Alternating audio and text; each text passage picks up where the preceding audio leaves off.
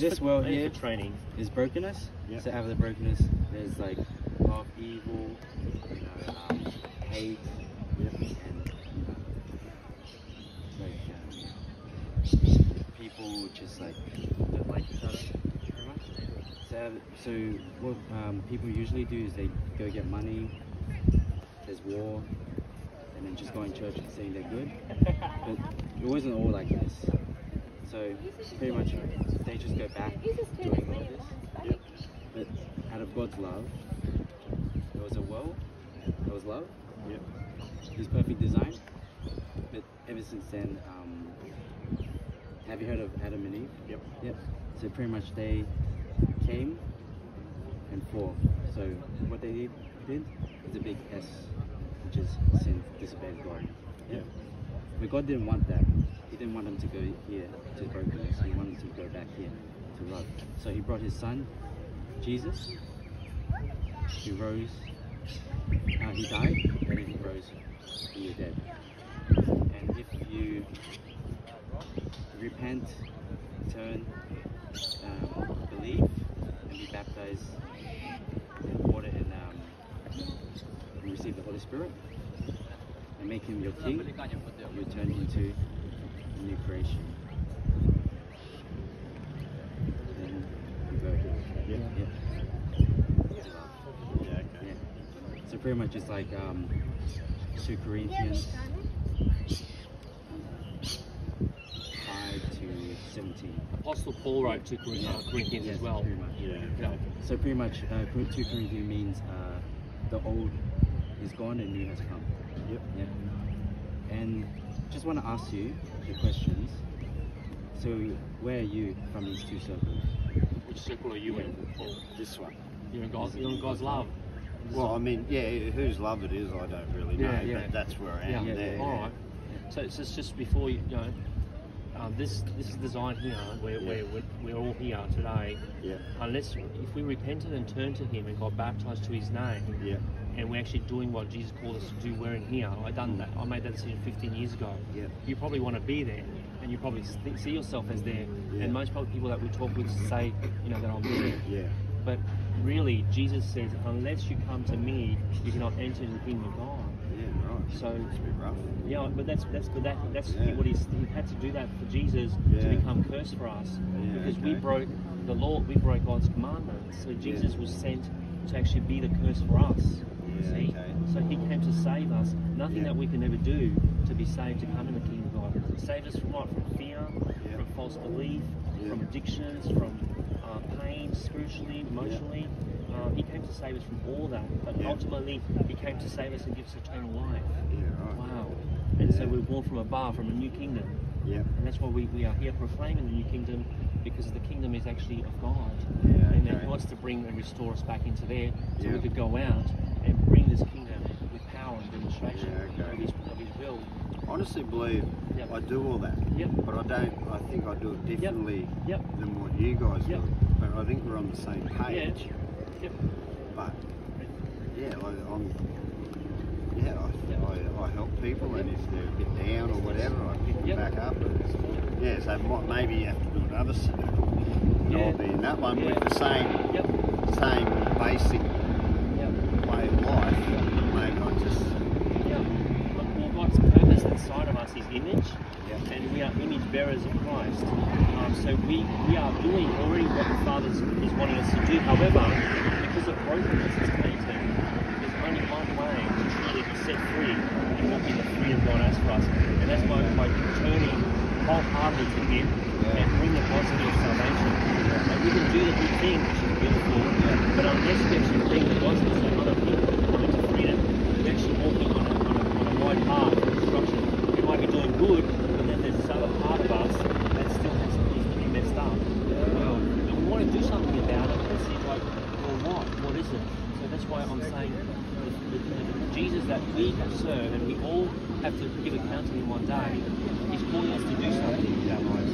And that's one thing, is to surrender to Him and become like Him.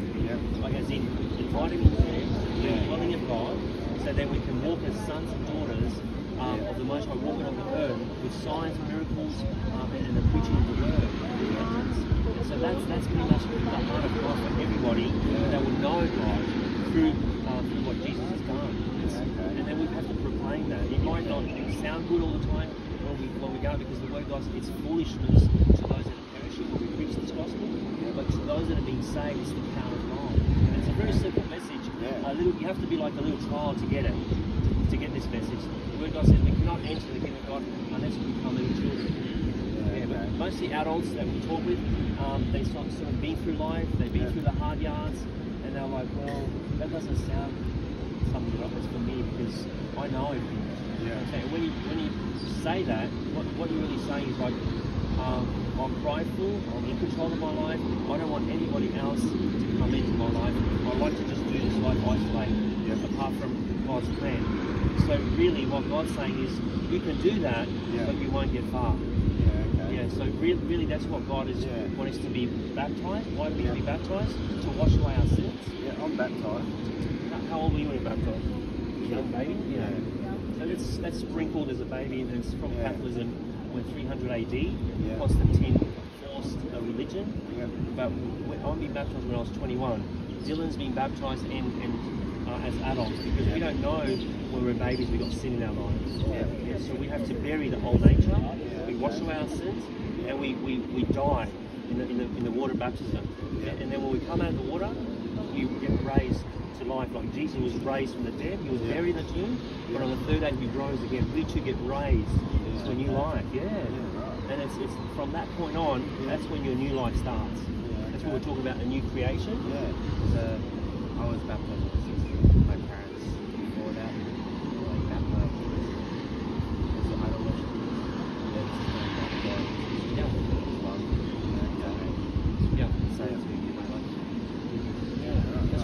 That's what the cross done. I thought I'd take that a bit of time to explain it, because everybody has a choice to make. Whether you believe by faith through grace we can be saved, or no, I don't believe. I'm still searching more, because really ultimately God doesn't want us to die in this state of separated from Him because of what happened in the Garden of Eden. If we died in that state, separated from God, we are eternally separated from the Creator. If we die in that state. So God loved us so much that He says, here's my Son, he's going to become cursed for you. Would you see that this forgiveness that I've sent to everyone, the whole world knows, is for everyone available. And I didn't know that 50 years ago. I just walked around in my own self thinking I'm okay. But when I was 30, 31 around there, I believed what happened there. And I was like, man, I should have come earlier. Because I would have been a bit more ahead in Christ and see more people come to salvation. So I'll give you one short story about a testimony of a man that got baptized recently, and he had tattoos all over his body. He was covered in tattoos, but he had this big Satan tattoo on his chest. And he knew that when he was going to get water baptized, he was going to wear white. Maybe he had no idea that he was going to wear white. And when he was going to go to get baptized, 3 weeks before the priest was going to take him through water baptism, he was very shameful that he had this tattoo of Satan on his chest. And he went to Laser to try to get a price, how much it's going to cost him to remove this tattoo. And he went everywhere to try to see how can he get it done. And he didn't have enough time to get it off, removed. So he said this prayer, said, God, will you take this tattoo of Satan off my chest when I get baptized and get born of the Spirit and get born.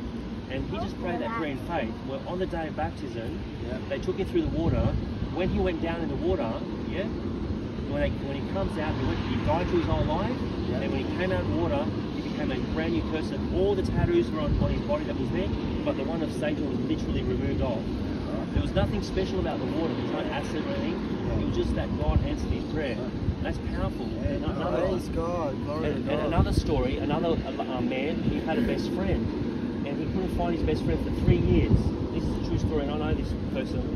And he went searching for his friend, and he went to a medium because he just gave up of looking for his friend. And he went to a medium. They told that the people of the dead, they can bring back the dead, and I don't suggest anybody go there. No, that's people. But he went and he says this medium told him that your friend is dead. And he goes, I can't believe this. What do you mean? He says, well, he died on such and such date at this time, and he couldn't believe it. And he left that place very unrested and kind of really, I don't believe this. So he went actually looking in his own research. He went on Google and looked for all the different places where he thought his friend. He followed up white pages where his name worked, and suddenly 3 months later he found the name of his friend and the address where he lived at. So then what he did, he went to the place, knocked on the door, and guess what happens? The door opens and his friend comes out and he goes, "Wow, you're alive. I thought you were dead." And his friend goes, "Well, what do you mean I'm dead? I'm alive." He goes, "Well, I went to this person and they told me you died at this date, at this time. And how is it true that you're here?" He goes, "Well, on that day, at that time, I got water baptized." Wow. And so the spiritual powers of darkness did not have any hold on him once he come to new life. So the old man was gone and the new creation came. So Satan had no more power over death anymore, because you're brand new now. You're alive living eternally. You're never going to die anymore. Wow. So that's what God's placed inside of us, an eternal life. But we get to spend it whether with Christ eternally or eternally separated in hell, away from God.